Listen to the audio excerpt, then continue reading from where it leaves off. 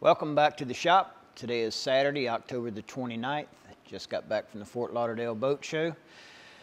Seen some interesting stuff down there that we'll be working on, and stopped in to check on the progress of what's going on with the boat building, and stopped by the jet place to pick up a few parts to work on the next project, the entertainment section of these things.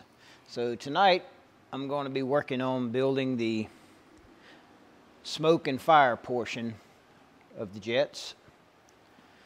So we'll be working on parts that are in here. We're going to put a cone on the end of this, and we're going to run our fuel tube out the struts. That's the cover shield, the heat shield for the tail bearing on the turbine end of the jet. And then the fuel is going to come in from the outside through these ports here, and the struts are hollow.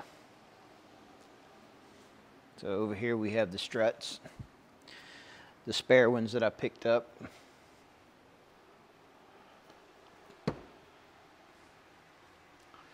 So these are the pieces that's inside there we was just looking at. It's the heat shield for the tail bearing. This is the whole assembly.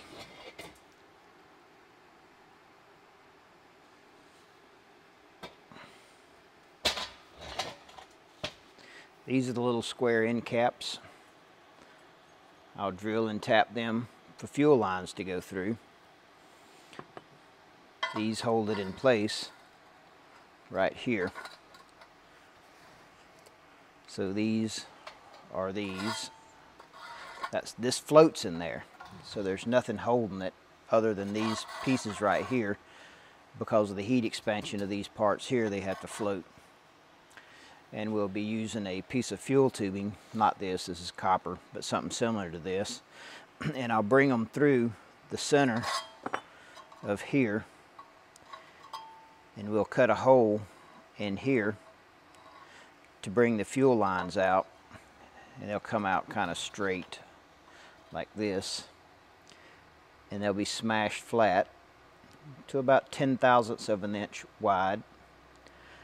So it'll make a nice flat fan of fuel coming out, so it can atomize it with the heat, make lots of smoke.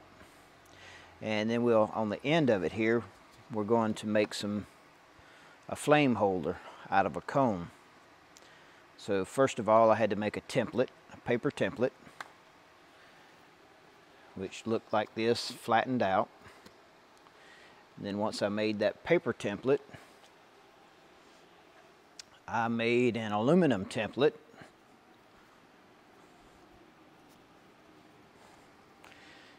and I put that aluminum template on a piece of stainless steel. I've already cut one out with a laser. This is a handheld laser. I just make the aluminum template and then I trace it with a laser. So let's make one of them real quick. Get this set up here where I can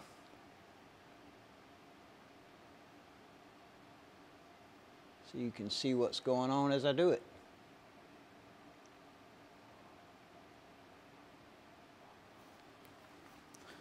Get the laser cutter turned on here.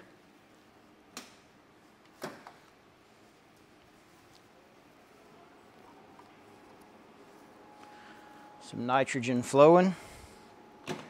Laser's hot. Get us some goggles on. This is probably one of the handiest tools I have purchased. I love this thing. So we'll just cut it out.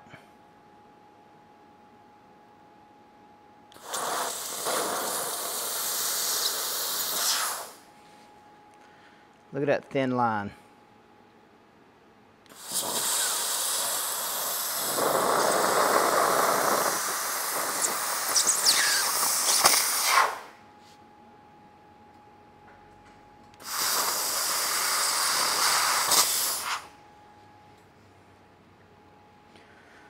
So that's how it cuts it. I won't finish it right now. I've already cut one out. And once I've cut that out,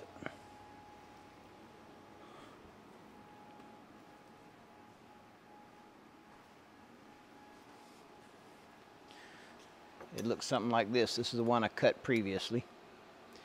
And then I just hand bend it. I'll eventually weld that gap together with a laser welder. And then it'll get welded on the end of this. This will be my flame holder.